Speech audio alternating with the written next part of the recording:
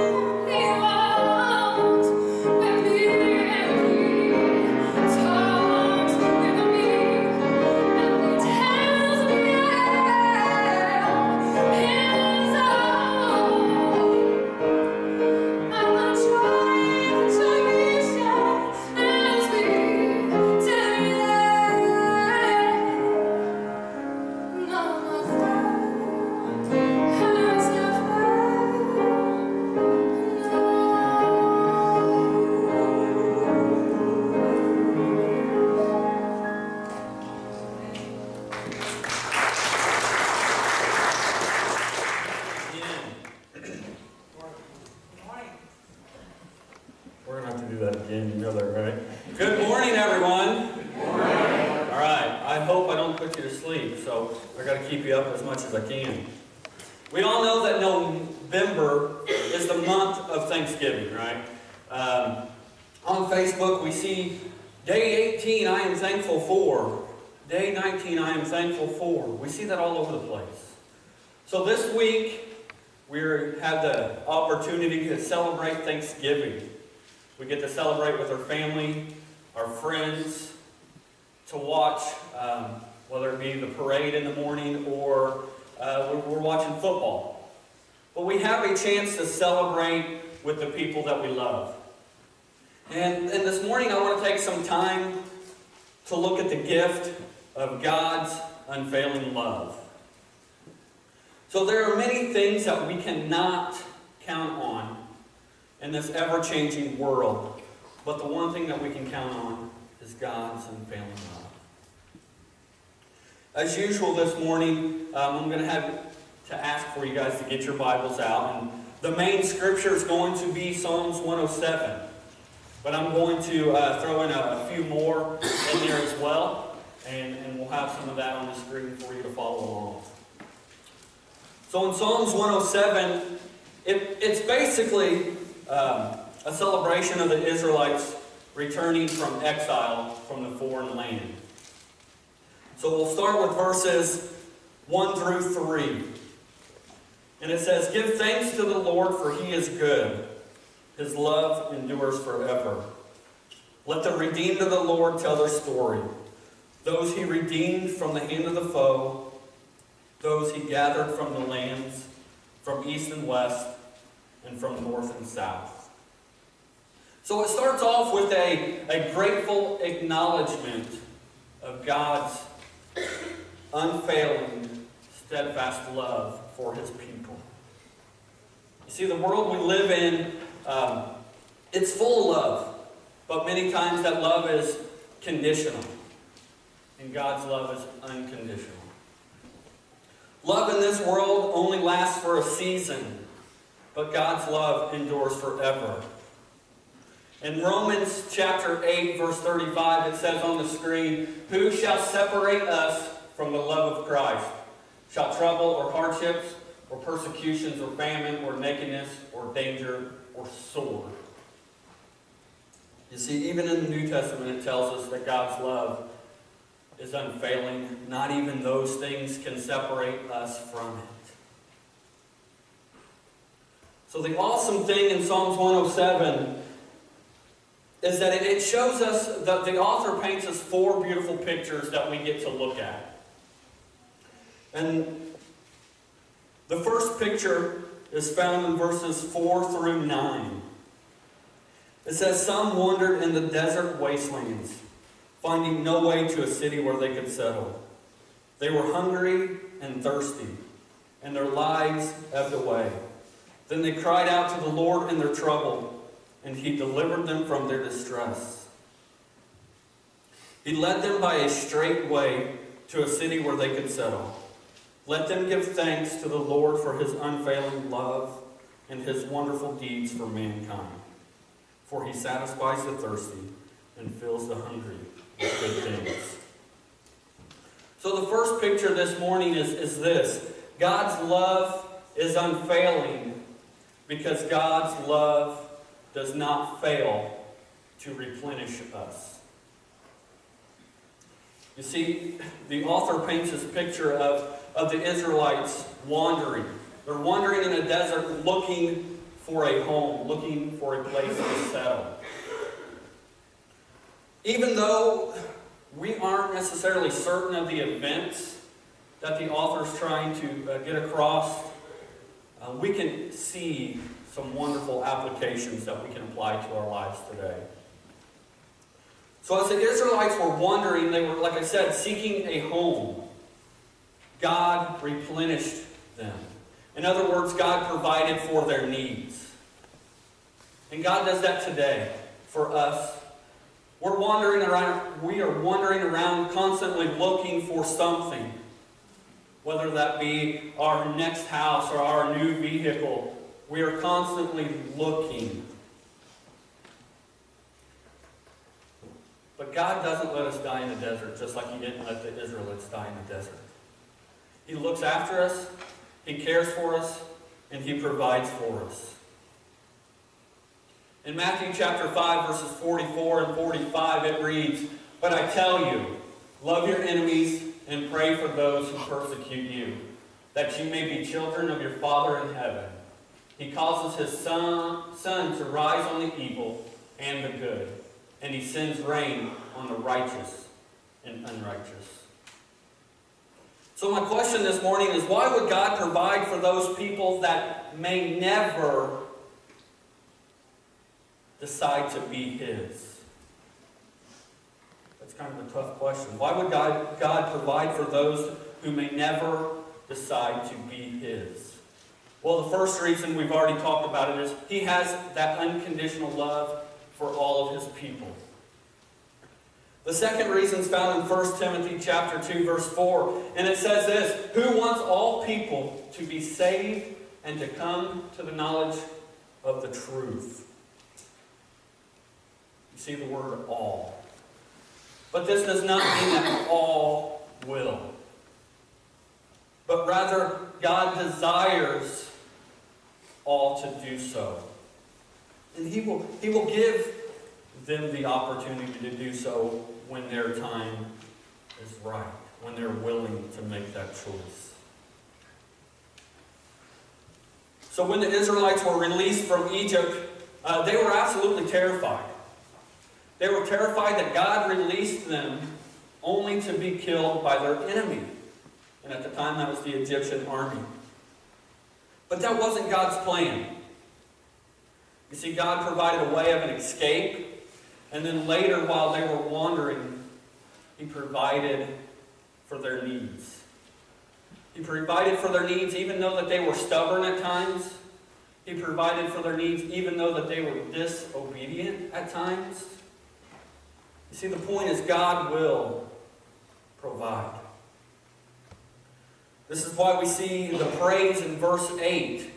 If we look at verse 8, it is repeated word for word in verses 15, 21, and 31. And it says, "For His wonderful deeds for mankind." For His wonderful deeds for mankind. And that's to show us that He's going to provide for us in many ways.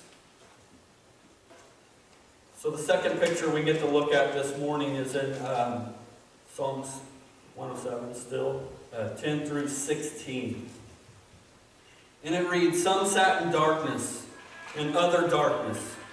Prisoners suffered in iron chains because they rebelled against God's commands and despised the plans of the Most High. So He subjected them to bitter labor. They stumbled, and there was no one to help. Then they cried out to the Lord in their trouble, and He saved them from their distress. He brought them out of their darkness, the utter darkness, and broke away their chains. Let them give thanks to the Lord for His unfailing love and His wonderful deeds for mankind. For He breaks down gates of bronze and cuts through bars of iron." See, the second picture we get to see this morning is God's love is unfailing, because God's love does not fail to release us. In verse 10, it paints a pretty bleak picture for us. Sitting in utter darkness. See, that seems like a rather difficult situation if you ask me. We see this picture where the people, more or less, did it to themselves, because we're told that they rebelled against God's word and ignored His counsel. Because the people desired other things, they turned away from God. And He allowed it to happen. But the people paid for the price, you see. But when they cried out, it says that they cried out to the Lord in their troubles. What happened? God responds by releasing them and delivering them from their captivity. I want you to notice that even though the people turned away from God, it didn't matter. God didn't count them off or lost. He said, come here. I have something else for you. He could have easily said, sorry, you had your chance and you missed it. But our God doesn't work that way. He doesn't operate that way. So in Romans chapter 5, verse 8, it reads, but God demonstrates His own love for us in this. While we were still sinners, Christ died for us. You see, God will release us from the slavery of sin when we are ready to be released. There will be no I told you so moment, but rather a set of open arms awaiting your arrival. Like we talked about last week at the prodigal son, the son basically told his father, I wish you would die. Please give me the inheritance that I want. And he left. He comes back. What was the father doing? He was waiting. So he ran out, arms open wide, and didn't care what happened in the past. He was awaiting his arrival. Now, with that being said, the longer we are a slave to sin, the longer we are a slave to our personal wants and desires, the more blessings we're going to miss out on. The more blessings we will miss out on if we continue to live for the worldly pleasures. And the third picture we get to look at this morning, it's verses 17 through 22. Some became fools through the rebellious ways and suffered affliction because of their iniquities. They loathed all food and drew near the gates of death. Then they cried to the Lord in their trouble, and He saved them from their distress. He sent out His word and healed them. He rescued them from the grave. Let them give thanks to the Lord for His unfailing love and His wonderful deeds for mankind. Let them sacrifice thank offerings and tell of His works with songs of joy.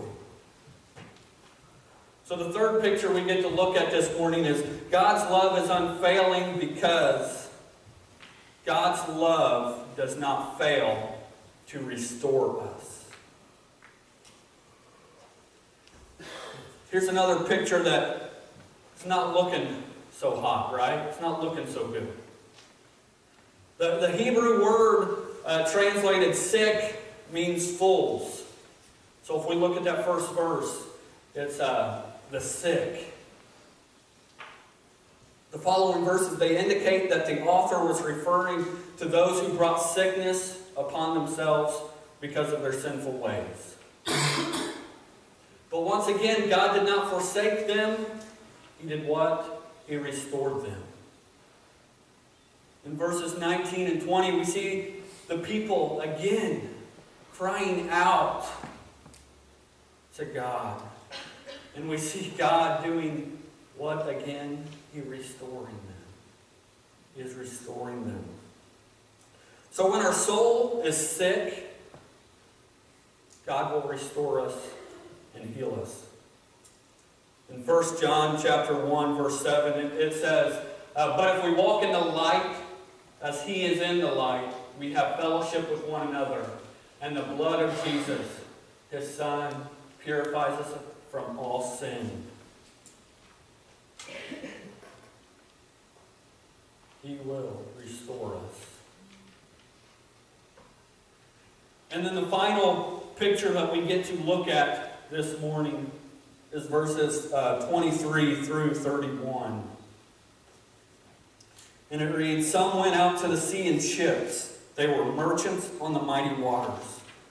They saw the works of the Lord, His wonderful deeds in the deep. For He spoke and stirred up a tempest that lifted high the waves. They mounted up to the heavens and went down to the depths. In their peril, their courage melted away. They reeled and staggered like drunkards. They were at their wits' end.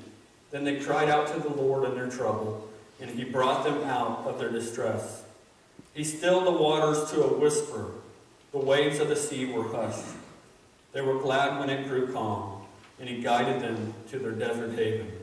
Let them give thanks to the Lord for his unfailing love and his wonderful deeds to mankind.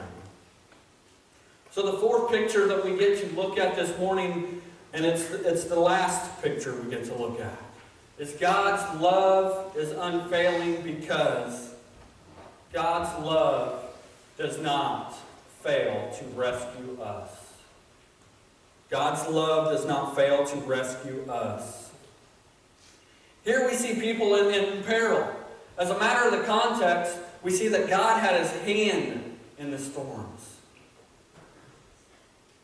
So when they were caught in the storm, God exhibited his unfailing love by rescuing them from the power of the storm.